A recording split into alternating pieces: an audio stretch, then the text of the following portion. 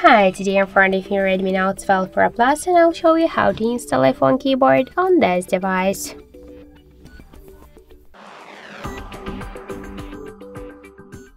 So first let's open the Play Store application and in the search bar under the green Apple keyboard. So now we should get this application, that's why tap to install and wait a couple of seconds. Then just tap to open the app, click enable in settings and near green Apple keyboard tap once on the switch or click twice to OK and go back. Then tap to switch input methods and switch your currently keyboard to the green Apple keyboard. Now it's finished, so let's check the new keyboard and we can see that it's so close to the iPhone one as do all of the emojis.